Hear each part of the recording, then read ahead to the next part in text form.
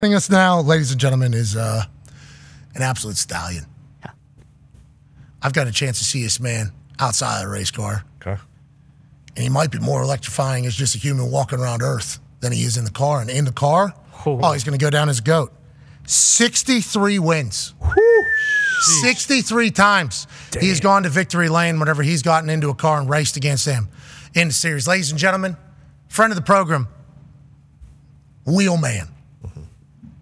Rowdy Kyle Busch. Yeah, Kyle! How are you, What's up, guys? Hey, how's it going? Good to see you, Pat. Hey, Kyle, great to see you. I hear everything's still going great for you, Great to see you, Kyle. Yeah. Proud of you, buddy. Yeah, well, I'm still around. I'm still doing it. I'm still digging every Sunday, man, out there trying to give it a go. So, got to keep up for this older guys. I'm the oldest one out there almost. Okay, so you're the old man. Are you still driving the same way? Because I don't want to be the describer because I'm not necessarily expert in this particular field, but I think people would say you were an aggressive driver. You weren't scared to mix it up a little bit. You were a guy who, hey, I'm going to win this whether you're in front of me, behind me, or underneath me, right? Isn't that kind of a way that you used to race? Do you still do that? Is it still the same old Kyle Busch? Oh, yeah, absolutely. You got to go out there and you got to try to get these wins. And, we had a race earlier this year at the Clash, which was out in L.A., the tiny little USC stadium. We were racing in there, and we were running good all day long. We were running up top 2, top 3, top 4, and then there towards the end of the race, we had an opportunity to get a little bit dirty, but it was against a fellow old teammate of mine, Denny Hamlin. So I banged him a little bit, just a couple times to try to get him up the track in order to get alongside of him, but not to wreck him. And I ended up getting myself loose and fell back. So he took the win. We finished second, but we live by the sword, die by the sword there, Kyle. Yeah. I like that you're still doing it. I love that you're still doing it. Go ahead, AJ. Kyle, are you maybe like 10 years from now, you ever think of joining F1 and going and dominating out there in whatever kind of races they have going on? Great question. I would, yes, I would love to. I would love to give F1 a shot or even IndyCar a shot and run the Indy 500. But the F1 thing, it's really, really tough. So there's a lot of politics per se that has to go into that in order to get over there. But then also you have to have at least a 2-year runway of working through the license application program to prove that you're worthy enough to drive a Formula One car. There's so the problem. Those guys can come over here and jump into a NASCAR tomorrow, but not the same going the other way. Okay, so we hate F1. You do too? I love F1. I love those guys. I love watching it. I'm a fan of all forms of motorsports, but it's not for Why does the same guy win every week? Yeah, why is this 19 of the last 20 races is Van der Stappen? Yep. And Nailed it. if he was to it sounds like a watch. he probably has one. Yeah, That's sure the he does. F1 is a big watch community. It sounds like from what I've been watching along. So the Van der Stappen watch and the Van der Stappen dominance has just become just so boring to watch. He'll win the pole.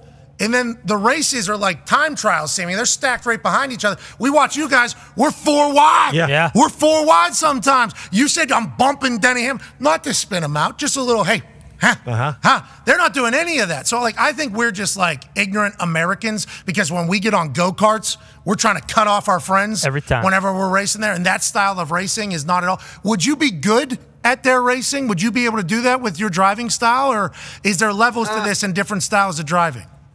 Yeah, I mean, the bumping and the banging, you definitely don't want to do that. Those cars are too fragile, so you're not going to do that. So let me give you an example. So our racing, NASCAR racing, to me, is like 2 bros or 4 bros or whatever, but, beer cans in their hands, smashing it up, going, woo, Stone cold, yeah. partying, having a good time. We're gonna rough some fenders, When you go and do an F1 race, little dainty, tiny, champagne glasses going dink and making sure that, you keep your fingers up or the pinky up when you take a sip, and we're all about getting sloshed. So okay. All right. That's what we thought. Yep. That's exactly what we thought, which is why we feel the way we feel. You just talked about IndyCar.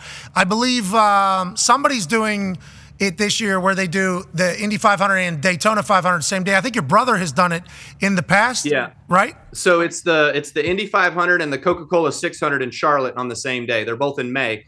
And my brother did do it.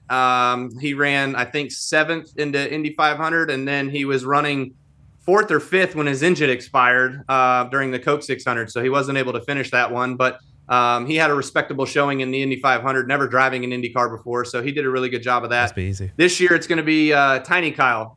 So Kyle Larson is going to do it, and he kind of actually snuck in maybe a little bit on getting that ride from me. That's who I was talking to about doing the deal, but he got there quicker. Wow, that's a race. He raced. Yeah. Getting there race quick. within a race, right? Yeah, it's kind of your guys' world. Well, I would assume that an Indy 500 invitation is waiting for you anytime you openly want it. Hey, how about this? We will personally make sure, as somebody who has paid for a car to be in the Indy 500 before, that next year you're in the Indy 500, Kyle. Congratulations. There you go. Congrats. I appreciate that. You're going to have to do all the I look legwork. forward to it. It'll be a lot of fun. You're going to have to do all the legwork. You're going to have to figure out the car. You're going to have to figure. I just need to know the number of dollars that I have to pay to do that. And then. Yeah. Are you still in Indy? Yeah, buddy. Okay, right on. All right. You're a local boy, so you're going to be out there. Yeah, I'll definitely be there. And we'll stop by that Steak and Shake after you chug that milk. You know what I mean? We'll have a little. Yeah, we will. KY's good time. KY celebrates great. He has a lot to celebrate. Is there, you have respect for IndyCar drivers as well? Like, is there, like NASCAR? It felt like NASCAR had the big boom, right? Marketing, everything. NASCAR became the pinnacle of American racing. IndyCar maybe had it for a little bit beforehand. Andretti and them, I think they had big pops and everything. And then there was a little bit of where marketing dollars are going and everything like that. At this stage here in 2024, it feels like I could see any race I want. You guys got Fox. IndyCar's got NBC, Peacocks. We're watching time trials for F1. We got F1 on ESPN too. Feels like everything is able to be seen. If you're a driver, you want a job at any of them, you have the capability of driving in any of them, how does it kind of go whenever it talks about the different forms of cars that you're racing, seemingly? Yeah, they all kind of have their own, each discipline, their own background, and the drivers that are really good in some of those, they all come from different places, but majorly the IndyCar guys come from a road racing or go-kart style of background, or even sometimes the dirt ranks. Which is interesting because some of the guys that are in NASCAR now come from the dirt ranks as well. Tony Stewart kind of led the way. Jeff Gordon led the way on that. Tony Stewart. Larson now comes from that. He's super, super good, really talented. But a lot of the guys that are over now on the IndyCar side are coming more so from road course racing and road course karts, go-karts, things like that. So I came from, local short tracks across America running late models and Legends cars and things like that, where just different forms of motorsports at the local level when you're younger, how you're training yourself, how you're getting yourself ready to go to these different levels. But there's been some crossover with sometimes the IndyCar guys, Tony Stewart most notably. He won a championship in IndyCar. He moved over to NASCAR. He became a NASCAR champion. So he was probably one of the best at being able to go and cross over to NASCAR. There's been some others that have tried it and have not been successful at it. And then Jimmy Johnson, being a NASCAR 7-time champion, went over to IndyCar and did the crossover that way and tried it and never really came out with much on that either, So I think he had a couple top 5 runs, but other than that, no wins, in a schedule that he ran. Are you guys still fighting over there?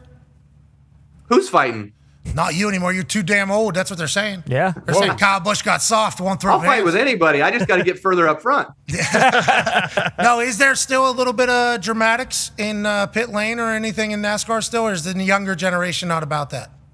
Oh, no. The younger generation is all about crashing before winning. So, they tend to just throw it in the corner alongside of you and just wipe you out more times than not. So, nice. Last week there was a couple crashes. A couple guys were pissed off at each other, but I think the last guy to throw a punch was me. So, that hasn't really happened lately. But yeah, you're hockey. You're old school hockey. Yeah, you get settled a lot quicker. Yeah, that's all. I mean, those helmet. At least be a gentleman and take the helmet off. Yeah. You know what I mean? If I'm at least let me punch you in the face. But in football, sometimes you. If I got my helmet on, I can't hear you. If you want to mouth off to me, I'm not going to hear you anyways. So you got to do this entire thing. Boom. Excuse me. What was that? What was that? Hold on a second. Excuse me? Let me. What'd you say? Get him to take his helmet off. Yeah. And Have him take his helmet. You keep yours on. Yeah, I want to say something. You take your. I would like to. You can't hear. Bam. Then you get him. You do your talking with your fists. Yep. Yeah, that's why I didn't want to say anything with my mouth. I fooled you the entire thing. Ty's got a question for you, KY. Yeah, KY, I read something recently about Joey Logano being a cheating son of a bitch, and I was just curious. Could you maybe explain that situation to like the NASCAR layman? And also, I know. Did I say that? No, I don't think you said it, or at least they didn't quote that you said it. That was kind of my words. But But also, I know you guys have like extensive checks of the cars and everything. So is like that how guys are trying to kind of game the situation and gain an advantage because everything is so regulated? I mean, everything is really, really regulated. These new cars that NASCAR came out with just a couple years ago, we all buy the same parts. They're basically Legos. Like, we all buy the same parts from the same suppliers. We all assemble them. We put them together. Some guys assemble them a little bit differently, and they get more success out of their cars. So you try to figure that out. We're all parked right next to each other in the garage area. When they take their tires off their car, you're looking in there trying to see exactly what they're doing, you know? So there's no secrets, not for long anyways, in our sport. So I don't know how anybody could really be cheating. But the old term that was used years ago was, there's two of them. If you ain't cheating, you ain't trying. Bingo. And then the other one was that they're winning, so they must be cheating.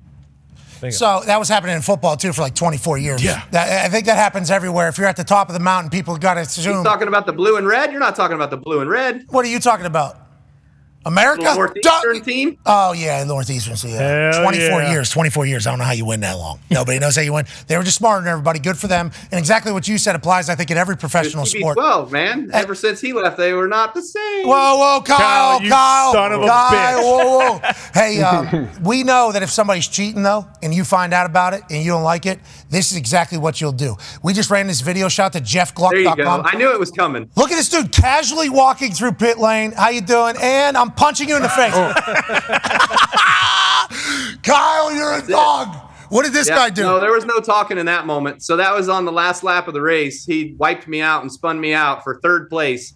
And so I was like, you know what? I'm done with this punk. And here we go. So, and then his crew tackled me. Like, he's not even there. His crew tackled me and got me to the ground. But yeah, that was a fun day. Hey, there isn't a lot of times in life where somebody in 2024 will walk a quarter mile right up to somebody's face and just punch them right in the face. We respect the hell out of that. Yep. I appreciate the hell out of that. We have a hard out here on ESPN as we continue on ESPN Plus and YouTube with the great Kyle Busch. We appreciate you for joining us. Feel Good Fridays coming hot and heavy tomorrow. Yeah. Should be a great show. Be a friend, tell a friend something nice. See you tomorrow. I like that, Kyle. Thanks for helping me there. We had a hard out there about 2 seconds ago on ESPN or ESPN2 or maybe ESPN News, whatever it is.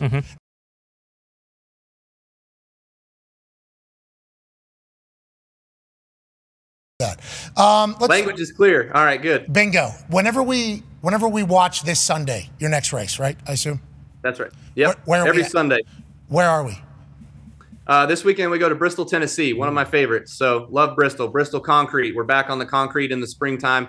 Last few years we've been on the dirt up there, and I won one of them, but it wasn't the most fun, I'd say. I'm not a dirt racer. I've become more of a dirt racer since my son's gotten into it, and he's the dirt racer of the family. So back on concrete at Bristol. So yeah, you guys were taking your NASCARs on the dirt, right? Yeah, that's right. Yeah. I thought that looked stupid. Because those cars, they're not made for that. So it was stupid. That's what we all kind of said. That's why we're not there anymore. Okay, because I've been to sprint races out here and other dirt track racing thing, and it like the way the cars are built are to use the dirt. Like, hey, we're using the dirt, and then you guys. Thank you very much. No, and I'm just I'm a layman here. I moved to Indianapolis, so I got baptized with. Have you seen this type of car race? It's like, no. Well, you want to go see 14,000 horsepower and a drag strip right over here in Brownsburg? It's like, yeah, I do want to see that. And it's like, holy shit, who built that engine? Some hick from down South Indiana. He built this entire thing. And then the carts, some of the sprint cars that are racing are being built by dudes that have full-time jobs as whatever, literally in their barns at night. And in between races, they're tweaking them, and the families around, and it's a really cool community to watch that. So I remember turning on the NASCAR race going, well, that's dumb. I'm not a race expert, but that is very dumb. But Bristol, Tennessee, is this middle of season? How long do we got left? Where are we in the season? Do we know? Oh, we just started. We're literally, this will be week 4. So we're not very deep into the season. How are we running? We got a good car? You feel good? We're in a good spot? Well, the short track stuff's been a struggle for us. So Bristol's a short track. It's only a half-mile in distance, but so is the Clash, and we finished second out there, So we finished second at the Clash. We were leading the Daytona 500 late in the going. I chose the wrong lane on a restart. We got shuffled back. I finished 12th, and then the next week was the 3-wide finish for the win, where I was in the middle between the two guys, and I was the furthest back lost by a couple inches, but then 6 inches. Yeah, about that much. I've been looking for that my whole life. Yeah, bingo, bingo. Yeah. Everybody on the call. Haven't we all? And then last weekend was Vegas. We were in Vegas. We were leading a lot out there, and then we had a pit road issue that got us behind towards the end. And then last week was dismal. We were in Phoenix and not very good. So hopefully we can turn the tables back around our way here in Bristol. So F1, a lot of car talk, engineer talk, how they're building it, how they're piecing it together. IndyCar, same exact thing. I think how you build your car is a big deal and a big advantage, especially if you have great engineers and you figure out a track that you're supposed to be at, from what I've been told. NASCAR, same thing, because you just said it's like Legos, everybody's building the same shit. So do you know if your car is like a fast car versus slow cars for a season, for a week, going into it? Like, what are your thoughts on that? Well, so yeah, exactly. Good question. The short track stuff's been a struggle for us, so we're not very good on the short tracks. But like the mile and a halves, we've had a really good program on the mile and a halves, and we've been fast at that. And then also the super speedways have been really good for us. So like Daytona, Talladega, Atlanta, we've been really fast at those tracks the last couple of years. So you can kind of see when you go to these places what guys will be fast at those particular racetracks. So you can have a good sense of who's going to be good, but where was I going with that? Where your car is. It's where your car is. I'm getting older. This is harder to do. No, it's where your car is right now. I think you're about to say you can get a sense of what other people have. But you were talking about F1. So F1 is wide open. Those guys design those cars from the ground up. They have a clean sheet of paper every year. So the engineering is by far way ahead of its time and what we do. IndyCar, those cars are kit cars as well too. You buy them from all the same supplier. You only get your engines from different people. And then you go to the racetrack and you race. So you have your engineering staff, which is much smaller than F1, but it's kind of the same as NASCAR now. Like now we're not building our own cars anymore like we used to be doing 5, 6, 10 years ago. We're buying the kit cars as well too, and we're assembling them. We have the different engine suppliers based on the manufacturer that you race for. And then you go out there and hopefully your engineering team has figured it out and what the fastest way is at the track for that week. Feels like there'd be more parity in that particular style. Yep. That's probably why Van der Stappen has won 9. Yep. That's why they have an engineer. Correct. Yes. They have the Oppenheimer. So last year, I think we had 16 different winners throughout the year of NASCAR. I mean, that's unheard of. 5, 6 years ago, you might have 8. Okay. So this is good for racing. Does NASCAR want that, though? Does NASCAR want all these different winners? Well, yeah. I mean, they want parity. They want equality, right? They want everybody to be able to go out there, and depending on how well the driver does, the crew chief setting up the car, everything, it gives everybody a easier chance to win, although it seems like it's harder now more than ever. So you just got to be on the right side of things. So it's like execution based almost. Like if it is. So you can set yourself further behind with mistakes than you can set yourself forward being perfect. Exactly. Got it. Okay. That's why pit stops are even more important. Mm-hmm. Yep. Hey, exactly. Pit stops are way important. It's easier to pass people in our sport now when they're sitting still. Smart. Hey, on pit road. Hey, those pit crews, ex-college football guys. Studs. Like they're full on, like I don't know. Do that. Why don't you do that? I did one day. I was incredibly hungover, maybe even still drunk. Oh yeah, definitely. We had a night. Outright. Yeah, exactly. Bingo. You've seen it. You've lived it. Yeah. You've been. Yeah, and pretty functioning, pretty good. I think throughout my life, people would say that. But the whole. I went to which motorsport? Kendrick. Yes. Hendrick Motorsport. I think over there in Charlotte. They had a full campus. They had a full campus. And I went and visited the pit crew, and it was like ex-football guys. A couple of my old teammates played with guys in like NFL camps. Damn. They live there, full-time job. They train. It's like a full football schedule pretty much. They have practice. I saw for one practice, I ran out there, did the whole thing. I was in shorts, almost puked. It was tough. Went and lifted with the boys. It's like a full-time job. Yeah. Can win races in there, Kyle. Let's win some races in there. You got to win some races. That's right. Yeah, there you go. Yeah, here. Yep, boom, bang, oh, nice. Pow. Look at that. I look back at my shoes. Yeah, you're not going to make it. Oh, fuck off, Kyle. Kyle, I would like to have you know I was incredibly hammered at that moment. Yep. Still from the night before. I think you and I should do a race on that. We should do a race. I'm not no pit crew guy either, so I definitely can't speak to the respect level that I have for those guys going out there and jumping in front of 60-mile-an-hour cars on pit road every week, but you and I could certainly do the standstill race. I kick your butt. Yeah, but I've seen you throw that punch. So I do think you do have some athleticism. Sure. Yep. You know, not every race car driver has athleticism. Now, I do think it's a sport, what you guys do. I do think it is very difficult to do what you do. I think it takes a certain stamina to do what you do, a lot of talent and skill. But some, you know it. I've been in Indy a little bit. You put a football or a baseball in some of these drivers' hands. I mean, we're talking fucking fish out of not even water. We're talking fish. Oh, yeah. There's some YouTube videos of that. I won't name names, but they're pretty hideous. But also, you put us in some cars, I'm totaling that thing. Yeah. You know, if we're on a, like, it's a whole thing. Your punch was a good punch. Yep. Felt like that was an athletic punch there, Kyle. So I would have respect. I appreciate that. And your I learned that from my father-in-law. He was like, you know, all these guys, they want to fight, and they just go up to each other, and they jaw back and forth a little bit. He goes, don't even jaw. Like, just go. Hit him in the jaw. Smart. Love that. Yeah. Especially if you're not going to get arrested because it's at work. Right. You know, like that whole thing. That's good news. Tone's got a question for you, Kyle. Yeah, Kyle, a couple weeks ago I watched 2 racing movies, and they were both focused around the 24-hour Le Mans race. And I know NASCAR had a team last year with Jimmy Johnson. Is that anything that you would ever want to do in your career? Maybe team up with Jimmy and maybe like Jeff Gordon or Jr. or something like that and take down Le Mans? Yeah, no, that would be fun. My expertise in that area was the Daytona 24 hours. I ran that. It's probably 3 or 4 years now. I did it with Team Lexus. They let me be a part of the team, and there was 4 of us drivers, so me, 3 other guys, and we didn't fare so well, but I did run the same lap times as the guy that runs it full time. So it actually gave me a good sense of like, okay, I'm not bad. Like, I'm not the one holding us back here from going forward or having trouble in this thing. So that made me feel better about myself that I could jump into that and be good at that. So I liked it. It was fun. I would sure as hell, go run Le Mans. That'd be cool. Yeah, we got crushed, but it wasn't my fault. So I'm fucking sleeping just fine. Yep. I'm sleeping just fine. And that's that car thing again. Those engineers, like, we need smarter ones. Yeah, of course. Hey, last question here, and thank you for your time today. Hey, Kyle, thank you for this time today. Okay, well, No worries. Learn Anytime. a lot about racing here. Connor's got a question for you, and this one, hey, he's putting you on a spot here, and if I know anything about KY, he's going to respond in a beautiful fashion. Always. And, Kyle, I would like to know your personal NASCAR Mount Rushmore. Now, mine is Dale Sr., of course, Jimmy. I mean, as you mentioned, Jeff. And you were the 4th one until you opened your stupid mouth about the New England Patriots. So I'm going to, go ahead and throw Keselowski in there at 4. But who would your top 4 be if you were just looking across the history of NASCAR?